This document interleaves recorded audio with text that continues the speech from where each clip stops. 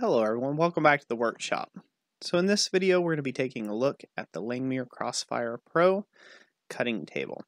And I'm going to let this play out. I've time-lapsed the entire build of the table, except with the exception of doing some cable management and some of the few final touches of just adding the torch into the deal.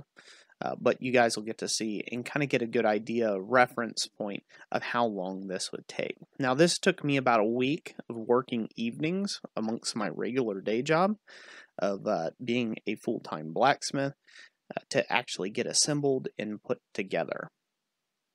Part of that reason being is the 1,000 bolts and little tiny fittings and things like that, figuring out where all of this goes. Which brings me to one of my first little complaints I would have against Langmuir systems. They need to do a better job of showing exploded diagrams of how things go in relation. Now that is just my opinion. They can take it or leave it for what they will, but I spent a lot of time just trying to figure out the relationships between different parts. Like you'll see on this frame here when I'm building this together, I actually got the legs put on the wrong direction because there wasn't a really good exploded diagram showing the relationship of these legs to one another. And they are semi-critical in order for the future steps to work out right, because there's some bolt holes and some screw holes that have to line up, and they can only go one way. So that's kind of like the first little negative or downside. Now, one of the biggest positives to this, as you've seen in a lot of different review videos of this table online, is the fact of how cheap these CNC tables are, and the barrier to entry cost is very low. So, you know, you're gonna win some and lose some in this department, in my opinion, because as things get cheaper, the company that's selling the thing is going to do less and less work and allow you to do more and more of that labor or put in your sweat equity in order to keep costs low. So not a real big fault on their part on the exploded diagrams, but it would make it hugely easier for someone who's a visual learner to be able to see the relationships. You know, I'm very mechanically inclined, but to just to be able to have the exploded diagrams would be a huge help to a lot of people. So here we go, we're just building all this together. As you can see, the table goes together all right, it goes together pretty quick, but again, you have about 1,000 little components that you have to pre-assemble. That would be one of my other, I guess you would say, gripes with the build, is how much actual assembly you have to do of every single little fitting. Some of this work could have already been pre-done, or could have had some of this pre-assembly done for you right out the box, and it would make the user build experience a little smoother than what it is right here. But as you can tell, like I said before, this is a cheap cutting system. It's a cheap option for you to get in. Now, let me not fool you into thinking that cheap means low quality. This table is a very high quality bed, in my opinion. Everything seems to be really well made. All the fittings and things, they all fit. And to Langmuir's credit, out of the 1,000 or so bolts that were in there, and I'm saying 1,000, I don't know if there's 1,000 bolts, but out of the 1,000 bolts, they had every one like they should have. So there wasn't anything amiss. I wasn't lacking anything or missing anything. So that's a huge win. That shows a company that's actually caring enough about their product to make sure that everything is just as it should be. Dress right dress. Now we come to the water bed, or the water table portion of this. After you get your frame built, you're going to assemble your water table, if you will. And this is one of those areas that I think that they should have had a little extra spend and just made a table, made a water bed that is fully assembled. So there's no seam down the center. My seam has actually already started leaking on the bed itself. It's already started leaking, and I've had to put a catch bucket underneath it until I can tear it apart and re-put it back together, or end up welding this seam closed at some point in time. Again, it really would have been that much more cost for them to upsize the box and not ship something that's going to hold water or expected to hold water in two halves. It could have been one solid, broken up, you know, basically one solid assembled water pan. And again, you kind of get what you pay for here. Now, the Crossfire Pro, I basically maxed out my entire order with all the expense that I could get, except for the plasma cutter. I didn't get their razor weld because to me that was a little bit underpowered for my applications, so I ended up spending a lot more money by buying a Hypertherm PowerMax 65. That is certainly not everybody's plasma cutter, as this has been a plasma cutter I've been needing in the shop for a long time, so it made sense for me. And again, I'm doing this for a living, so the plasma cutter just made sense for the purchase price. But the plasma cutter was actually more than the bed at about $4,000, about $4,200 for the plasma cutter itself. The bed itself was only like $2,700 or $2,900, I think it was, after I added all the other additional upgrades, which I would highly suggest that you don't skimp, even though it's modular.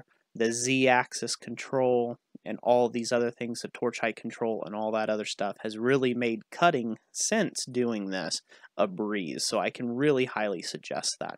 You'll definitely want to take and get the additional add-ons of the waterbed and things like that.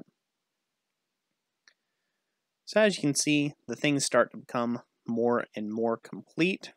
It really wasn't too bad of a build, and you have to understand that I am a blacksmith first and foremost. I am not a techie guy. I try to learn as much as I can, so some of this stuff that I struggle with might not even be an issue for you. You may just whip it together, lickety split. Or if you have their regular Crossfire model, I don't have to tell you that the Crossfire Pro is probably going to be excellent for you. And you already know what to expect when it comes to the build thing. Now, I've been asked a bunch of times, how long did it take me to get the Crossfire in? And it took me about 5 months, 4.5 to 5 months before I had the final package into the shop. And that would be probably my last little gripe with this review on that, is the way that they choose to ship things is in 5 or 6 different boxes, and then they don't ship you those things in the order in which you can set stuff up. Like, they sent the electronics and hardware all in one box, and then they shipped all the frame pieces in another box. That means I couldn't build the frame until I had all the electronics in, so I could have my hardware box. They should have shipped the hardware for the frame in the box. That would have been hugely helpful for me, because then I could have built the frame in one stage, I could have built the waterbed in a second stage, and then I could have added all the electronics maybe in a third stage. That would have made a little bit more sense to me, but again, it's their company, their rules. They can do what they like. So as you can see here, as I'm cutting along, it works really, really well. And at this point of filming this actual video, it's been a couple months now that I've had the Langmuir systems in my shop.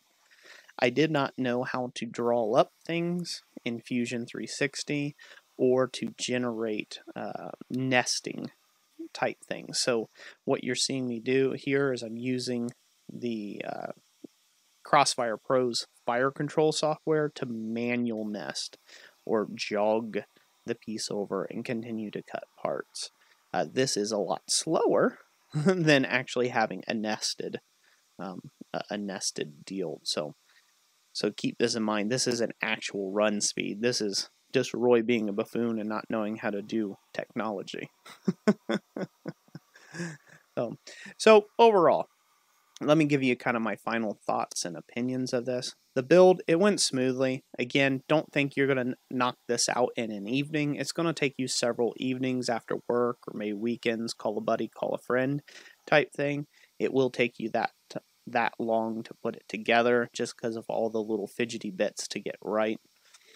And I would say overall, this is a massively great purchase. It's a great purchase for me and what I'm wanting to do. As you can see, I'm cutting out some ladle blanks and things like this. It will help me in my work and hopefully help some other blacksmiths out once I start cutting tooling for this as well. I am selling these ladle blanks and skillet blanks and spatula blanks and things like that over at my website, blacksmithpdfs.com, if you're interested.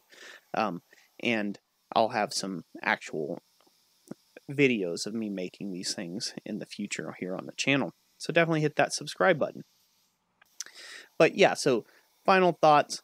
Like I said, it's a good system. It's not perfect, but then again, it's not $7,000. You know, you don't have to spend, you know, 7-8 grand on this system, and then, you know, everything be worked out perfect for you.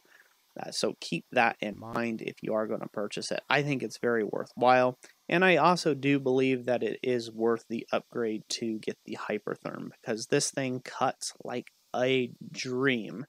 I can't speak to the razor weld because I don't have that plasma cutter, but to me that seemed a little bit on the janky side. If you have some information on that, and some of you out there maybe do, how well that actual plasma cutter works, then drop it down in the comment section down below.